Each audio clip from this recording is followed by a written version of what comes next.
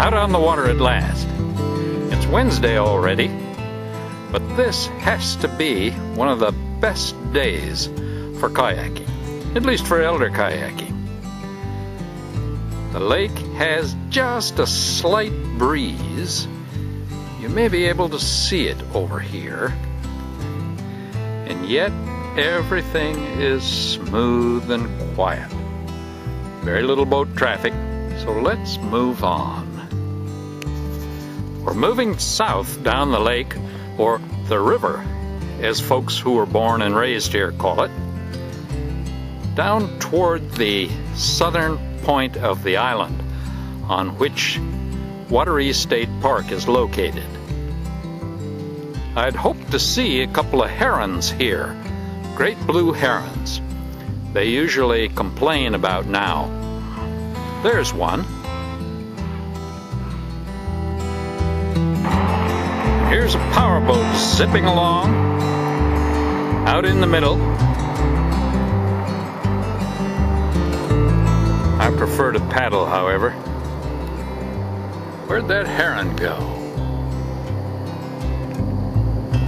Way up.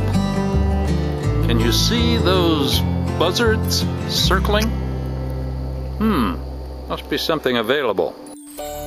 From time to time, we'll see a deer or two come down toward the water to drink. They're not too spooky here, even though it's deer season. Must be they know that state park land is forbidden to the hunters.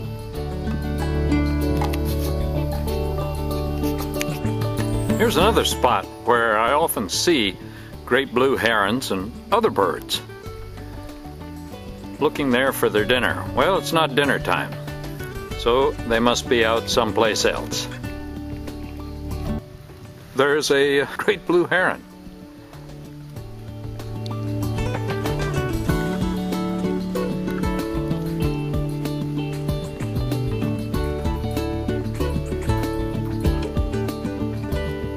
Beautiful bird.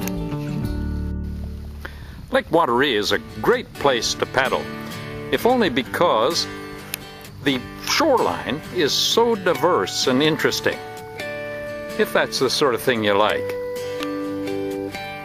Every area has its own unique features.